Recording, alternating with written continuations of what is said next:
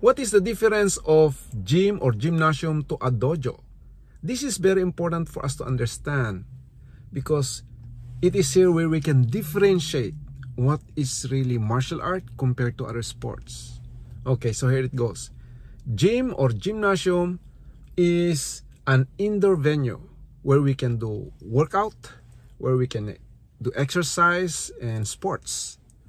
Whereas dojo or dojang is literally means a room to seek the way. When we say dojo, it means way. Jang means room, or jo or jang means room. So a room to seek the way, you know. It is how do you call this? A training hall for the spirit. It is a house for mental and spiritual discipline, where you can go there, meditate. We don't just go there and kick and punch and fight. No. Whereas in gym, we go there directly. We go exercise, we do workout, we do sports. But in dojang, it's different. We respect the dojang. We bow to the dojang. We go there to meditate. We train our spirit, our mental and spiritual training takes place, not only physical. No? So of course we do their exercise, we learn how to fight, defense, and do whatever things. But first and foremost, we train both our internal and external aspect there. No?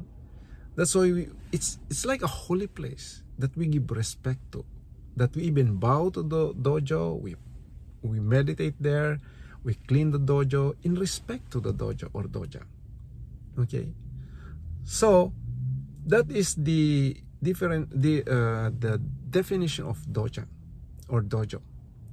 But nowadays, many martial arts just go there, treat the dojo as a gym, or they just go straight to a gym where they can just go kick, punch, you know, train their body, physical strength, train how to fight, train how to win in the competition.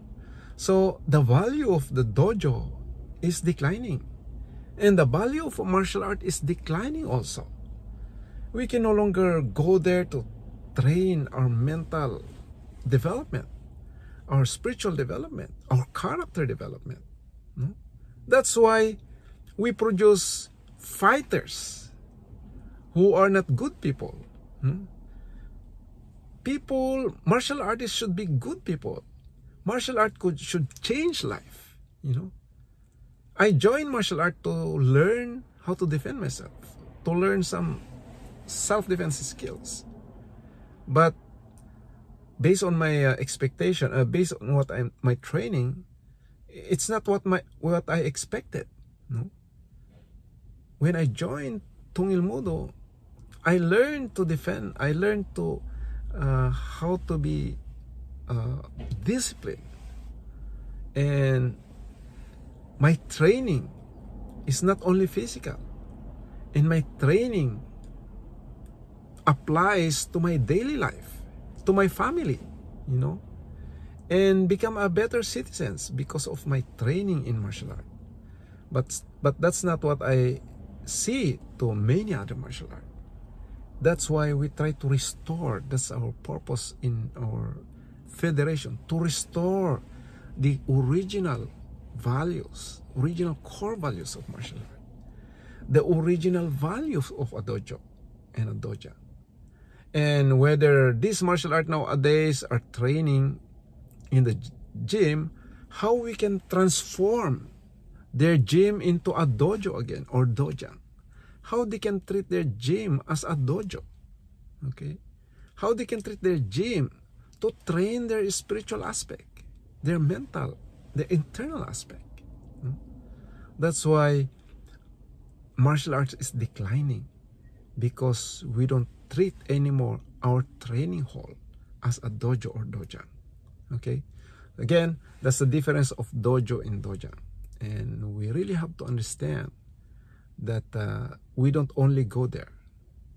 For those who don't know martial arts, we go there in the dojo or dojang to train ourselves to become better people, We train people to change lives because we train in the dojo. We go there, we bow in respect to the dojo. We bow to our instructors, to our masters, in respect to the masters. And then we follow the masters obediently. And the master is supposed to stand as a model. Not only as a model in terms of their skills, but as a model person in terms of their lifestyle, in terms of their character, in terms of how they deal with many problems arising to become, selfless or whatever, addiction or whatever things that we cannot control. A disciplined person, a master should be a disciplined, well-rounded, peaceful person, which I myself as an instructor is still working on it up until this time. But this is what is really martial art all about. Okay, again, that's the difference of gym and dojo. Okay, I hope that helps you understand better what is martial art all about.